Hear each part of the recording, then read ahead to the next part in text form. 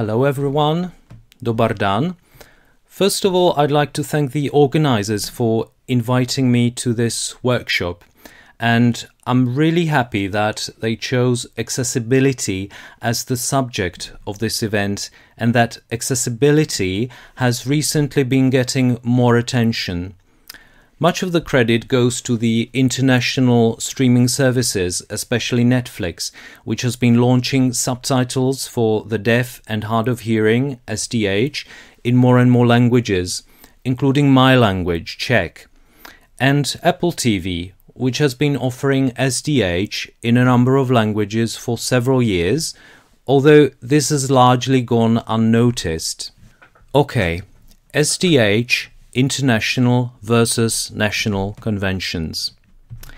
The interesting thing is that SDH conventions are more diverse across different nations than conventions in subtitles for hearing viewers.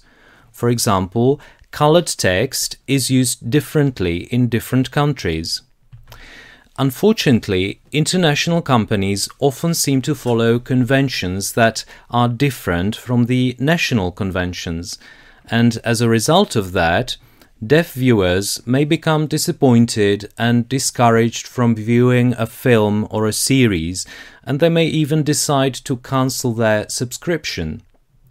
The gap is becoming even wider as more SDH is produced, and as it is more and more often created by newcomers who aren't familiar with the local conventions and their viewers' needs and expectations. I would say that it is not only important, but also enriching to follow the discussions of the deaf community about SDH and to meet the SDH users in person, for example at events where interpretation is provided. Now let me present a kind of case study. I'll take a look at the major differences between my country's SDH conventions and the SDH subtitling practice of international streaming companies. I believe that this kind of comparison and discussion can be beneficial for both ecosystems, the national and the international one. My wish is to spark a dialogue between them. Anyway, I'd like to emphasize that it's not my purpose to criticize the streaming services. On the contrary, they deserve praise for the pioneering work they do when it comes to accessibility. And Netflix has done a fantastic job when they wrote and published their style guides. For some languages, they have been the very first guidelines ever, or at least the very first published guidelines. Also, not all countries have their national subtitling guidelines, and even fewer countries have SDH guidelines. So we can't really blame the international streaming services for not following the national conventions when the conventions have not been formally described. In my discussion, I'll also try to highlight potential obstacles that alignment of international practices with the national conventions could pose. Some of the differences may apply to more languages. Some will be specific to Czech and perhaps Slovak SDH only. First of all, let me focus on line initial hyphens. Quite surprisingly, hyphens are used in Czech SDH to signal turns in the dialogue. A hyphen means that another person starts speaking. On the other hand, in Czech subtitles for hearing viewers, hyphens are only used when there are two speakers speaking in the same subtitle. In other words, you always have either two or no hyphens in a subtitle for hearing viewers, while you can have either no hyphens, one hyphen, or two hyphens in an SDH subtitle. Let's take a look at this example. It's an excerpt from a classic Czech film, Dinner for Adele. In the left-hand column, you can see SDH as you would see it on international streaming services. In the right-hand column, there's SDH following the Czech conventions. I didn't include a column with translation because we're only interested in the hyphens. As you can see, the Czech-style subtitles either add or drop hyphens when compared with the international-style subtitles. The very first subtitle starts with a hyphen because the character didn't speak in the previous subtitle, which you cannot see here, of course. On the contrary, in the third subtitle, the character continues speaking from the second subtitle, so there's no hyphen. But when speaker number 2, in yellow, responds, there is a hyphen. In the last subtitle, there is a hyphen, although there's just one person speaking. Again, it's because this third speaker didn't speak in the previous subtitle. As the guru and pioneer of Czech SDH, Věra Strnadová says, for Czech deaf viewers, hyphens are more important than colors when it comes to identifying speakers. And I'm going to discuss colors later. But at the same time, I should say that it is not easy at all for subtitlers to switch between the two hyphen styles. Traditionally, it wasn't necessary to switch at all because SDH was the domain of specialists who rarely worked as translators. Moreover, many of them use software that makes the placement of hyphens quite easy. So, although the special use of hyphens is highly desirable for Czech deaf audiences, it would make life more difficult for the subtitlers who also work as authors of subtitles for hearing viewers. That is, as translators, if they don't have appropriate tools. Oh, and I forgot to mention that the Czech convention is not to insert a space after the hyphen. Text color. I've touched upon colors already. As I've mentioned, colors are used in many countries, although the conventions vary a lot. In some countries, colors are used to distinguish speakers. In others, they distinguish different types of information. For example, in France, white text is used for characters speaking on screen, yellow text for characters speaking off screen, red is used for sound effects, and so on and so forth. My country is one of those which use text colors to distinguish speakers. We use 4: white, yellow, green, and cyan. Some other countries, or broadcasters in other countries, use more colors. For example, in Italy, the public TV RAI uses 5 colors on black underlay. In addition to the 4 I've mentioned, they use magenta, and 10 more color combinations of text and underlay for non-human speakers, such as animals in children programs. Using colors to distinguish speakers has a very important side effect. When you use colors, you don't have to use speaker IDs as often. This gives you more space for dialogue. Therefore, it isn't a trivial task to convert between colored subtitles and single color subtitles, because you often have to add or delete not only colors, but speaker IDs and some dialogue as well. Again, as with hyphens, it's quite a laborious task to assign colors unless it is facilitated by the software you use. Ideally, you should be able to import the dialogue list, and the software should help you assign colors depending on the number of subtitles per speaker.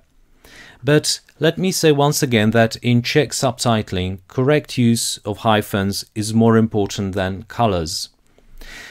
When we talk about streaming services launching SDH, I can imagine a trial period where only single color subtitles are used in combination with correct hyphens and speaker IDs. And perhaps only high-profile titles could come complete with full-color SDH. After the initial period, however, all subtitles should get the full treatment. I've actually had clients asking me, if Netflix doesn't use colors, do we have to use them? Yes, it would be very unfortunate if the international practice undermined the good practices that people are used to. Unfortunately, this is happening. As the pandemic struck and everything went online, a film festival I work for found that the streaming technology they used didn't support colored subtitles, so they started using just one color. When the cinemas reopened, they never came back to the full treatment, to the full color treatment, quoting the international streaming services as one of the reasons. By the way, for a lot of cinema goers, this festival was the first encounter with SDH, and many of them said they loved the colored subtitles because they made it easier to understand who was speaking. Maybe this is the right moment to say that the term SDH, subtitles for the deaf and hard of hearing, is perhaps a bit misleading.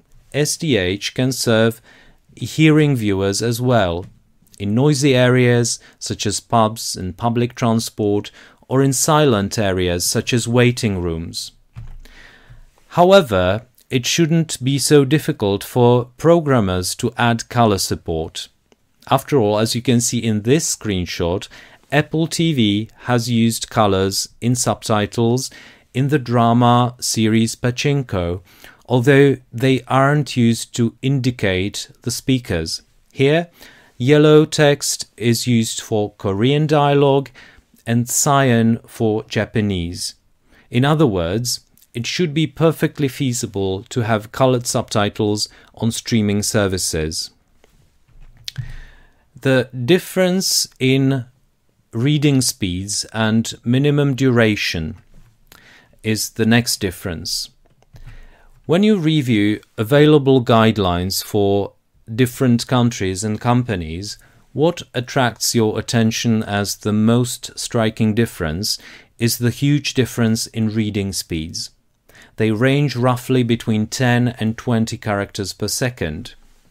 The most common target speeds are either in the region of 10 to 12 characters per second, for instance in Finland, or 13 to 15 characters per second, for instance in Spain and the German-speaking countries.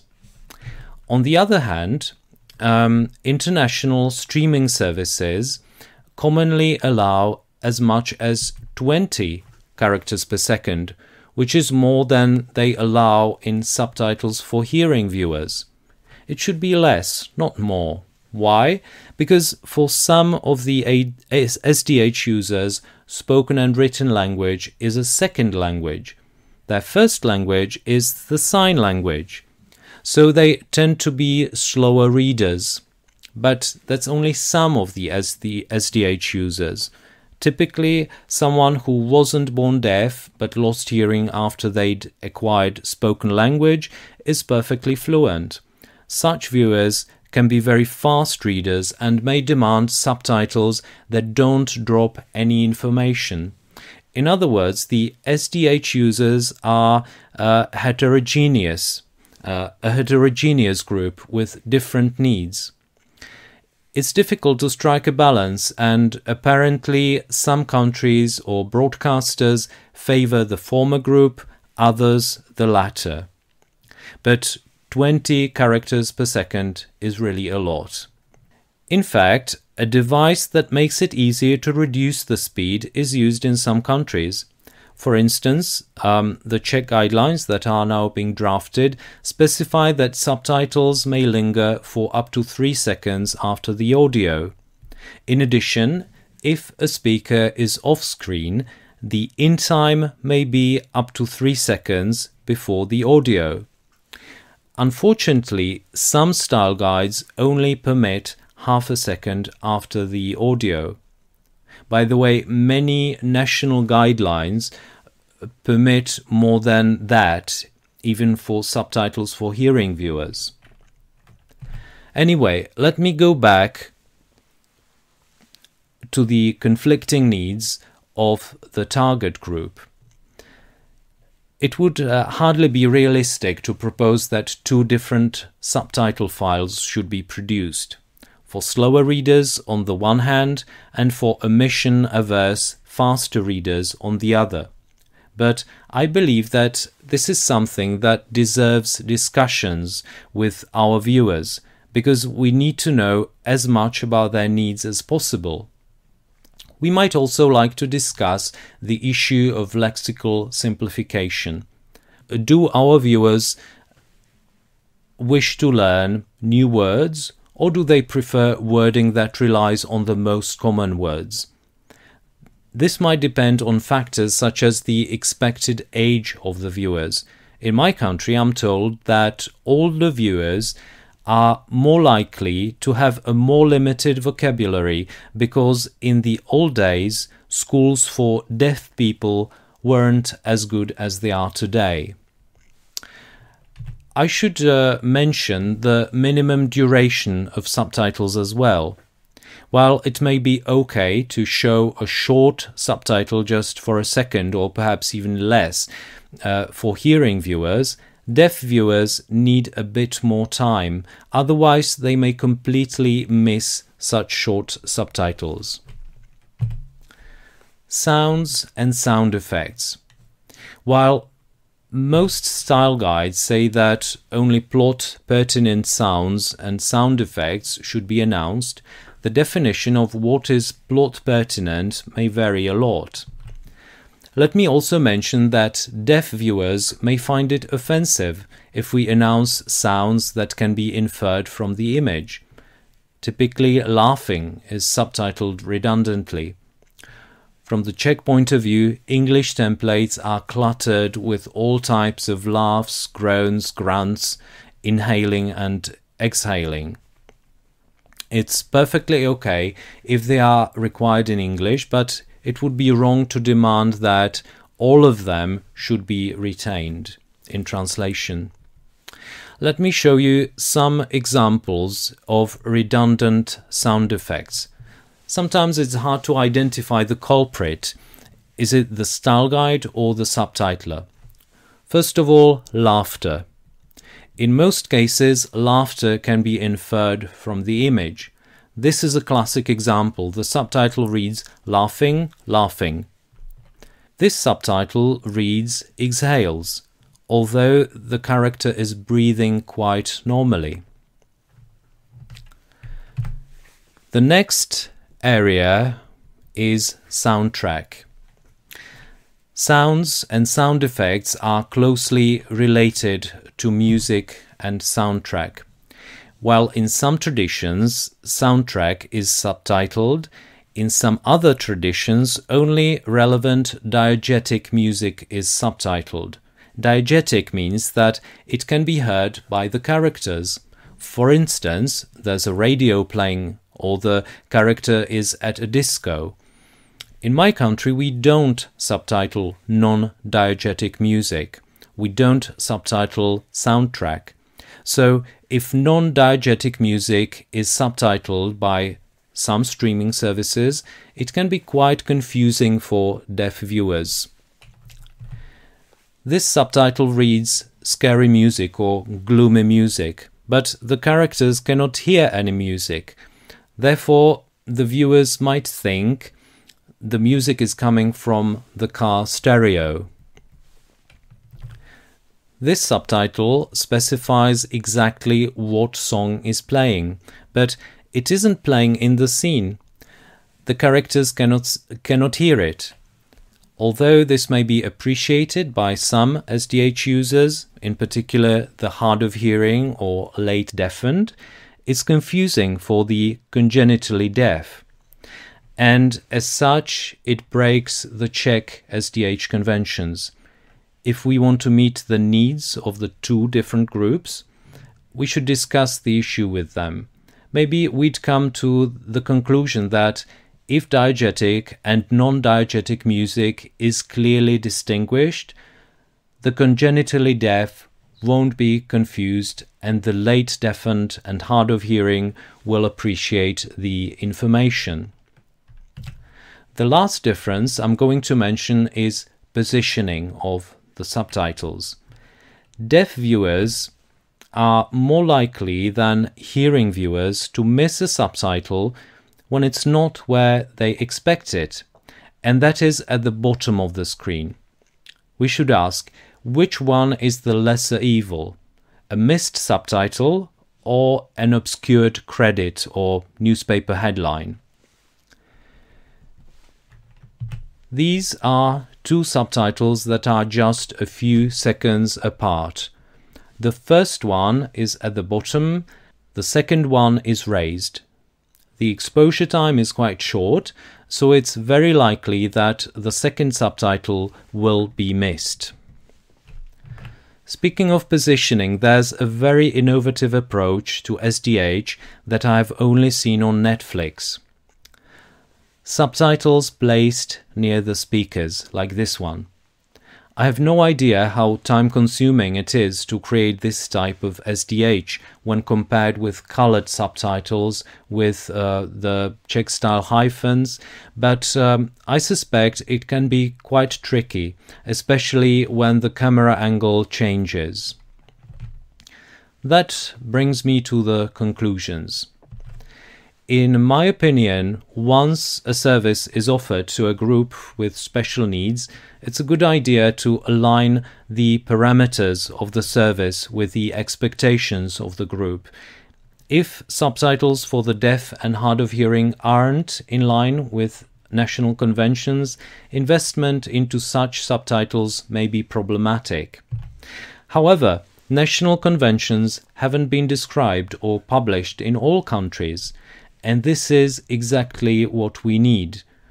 The description may come in any form, whether it's a ministerial regulation, as in Slovakia, a technical standard, as in Spain, a document published by a professional association, as in Finland, or a document released by the National Language Council. As long as the only guidelines are broadcasters' internal and confidential documents, we can hardly expect the country-specific rules to be followed by all the players on the market. There should be regular communication between the broadcasters and streaming services, their vendors, the subtitlers and their associations, and the deaf community. I don't think we should rely on surveys and feedback forms because there may be language and cultural barriers. My discussions with deaf people in my country suggest that focus groups or other forms of personal encounters might be more effective than surveys. I'd like to encourage my fellow subtitlers to get in touch with deaf and hard of hearing people because they are the ones who can give us the most valuable feedback. Finally, if it turns out that SDH needs to meet certain requirements that make its production more difficult and time-consuming, subtitlers and QCers should be offered appropriate tools and adequate remuneration. That brings me to the end of my presentation. This is the list of films and shows I've used to illustrate my points. As copyright legislation requires, I've mentioned the authors of translations where relevant. However, translators don't necessarily have to be the authors of the SDH, and even if they were, it wouldn't be my intention to point a finger at anyone. Instead, I've tried to identify systemic issues that deserve our attention. Thank you for listening, and I'll be happy to answer any questions you may have.